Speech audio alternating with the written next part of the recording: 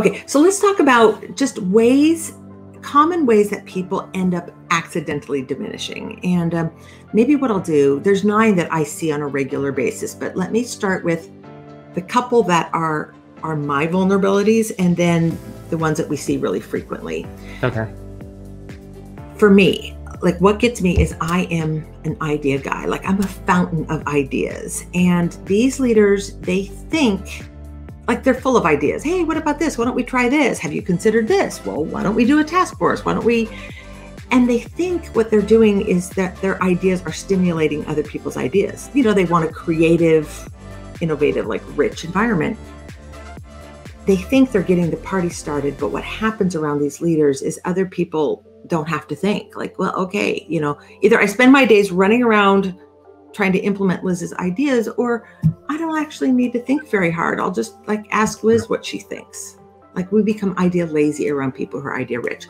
That's one. I am so guilty of this. I have to learn all the time how to turn off my idea guy. And I do it by like asking myself a singular question. When I get all wound up on a new idea, ooh, this would be fun. We should try this.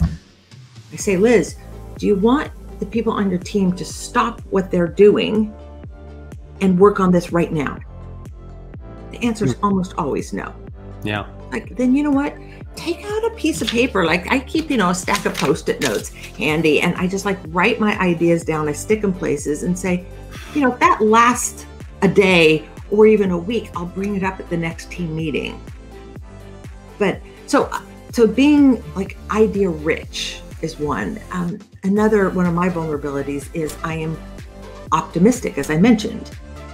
And you would think that my team would very much appreciate my optimism, but not everyone does. Like we find that optimistic leaders often overlook, you know, these are hopeful, positive, that see upside. They often overlook struggle and challenge. And like right now, like people need to know that their leaders understand how hard things are. Yeah. Because they're isolated, because they're trying to work virtually when they've been working physically, because the economy is tight or oppressive even. So I've learned to spend more time like understanding the struggle and saying things like, hey, what we're doing is hard. We might not succeed at this. A lot more time talking about the downside so that people around me understand that I get it and they can focus on the upside. So those are 2 I struggle with. Here's the key to understanding accidental diminisher tendencies. It's really understanding 2 things. One is it's understanding the difference between your intent and your impact. Like you're actually trying to generate innovation and creativity. But your impact is that you've provided all of it so other people don't need to do it, or they're too busy running around following you. So your impact is to decrease innovation. The other important thing to fix this is to understand that every one of the accidental diminisher tendencies, and I'll mention the 3 most popular ones in a second here, is their virtues. Like we want optimistic organizations. Yeah. We want idea-rich organizations. But what happens is if the leader does too much of it his or herself, if they embody that cultural value, then we have optimistic and innovative management, but not a broad organization. Like these are all things you want. You want people to move fast, but you want it on your team. And sometimes the best way for the team to become this is for the leader to be a little less of it. So the other ways that we see this happen a lot is rapid responders, managers who are like moving quick. They see a text, they answer a text, an email comes in, they want their team to move fast, so they move fast. You know, if the manager is so quick to respond, then nobody else gets to do their job. Nobody else gets to take accountability because that manager has just taken it from them. So the little rule I use, I've had some rapid responder tendencies in the past, is I use a 24-hour hands-off rule, which means if an email comes in, and one just came in on Friday, it was sent to me and one other person on my team who was actually the one responsible for this project.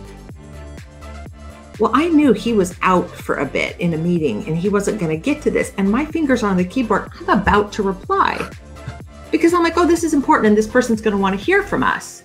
And I just take my fingers off the keyboard and I'm like, 24 hours, hands off, which gives him a chance to come back from his meeting, come back from his son's little league game, whatever it is, and take ownership and responsibility. But people can't take ownership for something unless the manager lets go of it. Yeah. And so I do 24 hours, meaning I give other people a chance to respond. But if they don't respond, then I'm all over it. And usually it's, hey, this is yours, not mine. You know, can you get back to this person? So rapid responding. The other is pace setting, meaning, you know, being the example of, let's say there's kind of a desire to be more market focused. So it's like, hey, let's read up what's happening in the industry and really knowing what's going on in the economy, the market, or knowing what's happening with our customers. So the manager's like, okay, I want my whole team to do that. So I'll lead the way. I'll model that. I'll spend time reading up on the market, spending time out in the field with our customers, knowing what issues they're dealing with. And what happens is they're thinking, I'll lead the way, I'll get out ahead, set the pace for the team, and other people will follow. But actually what happens is people hold back and they watch. Like when we set the pace for our team, we more often create spectators than followers. And, you know, like sometimes you have to put that slower person or the more junior person out in front and let them lead.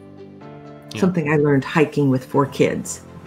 Like take the youngest that everyone's saying, Joshua, go faster. Why can't you keep up? I'm like, hey, Josh, you know what? On this next segment, why don't you lead and set the pace for your older brother and sister? Yeah. Well, what do you think what happens when I put Joshua out in front? He now picks up the pace and others are having trouble keeping up with him. And the leader, you know, sometimes needs to march in the back.